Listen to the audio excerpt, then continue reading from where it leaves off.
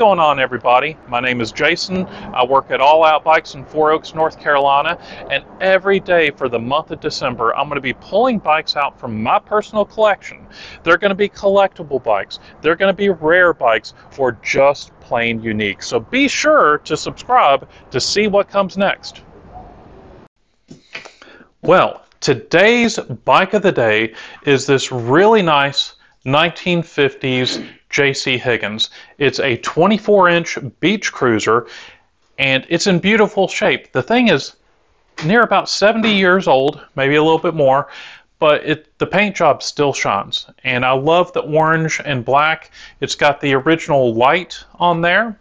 It's going to have the built-in bell.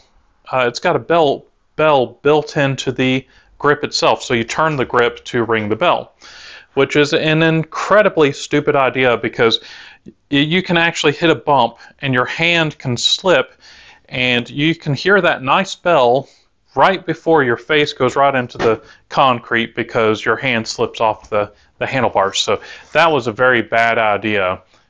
It was cool, but a bad idea. I ended up finding this bike in Wilson, North Carolina. Me and my wife, we were driving through Wilson and we happened to see a big barn and it said antique shop.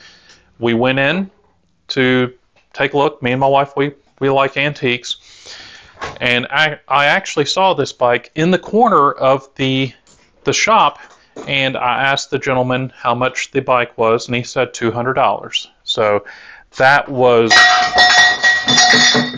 Zeke knocking over a fork stanchion that made a lot of noise. But anyway, asked him how much it was. He said $200. I couldn't complain about the price, so I bought it, and there it is hanging up in the ceiling. And that right there was a big deal because when we were trying to get it up onto the ceiling, I couldn't do it myself because the thing is over 50 pounds. So I had to get my wife to help out. So we had a little pulley system to get the bike up there and I could hook it. I got it hooked, and when we started to let it down, the ceiling started coming down with the bike. So I had to go up in the ceiling and reinforce it just so we could put that bike up there, which is one of the main reasons why I am not pulling this thing down, because it is so heavy. Anyway, really cool bike, about 70 years old.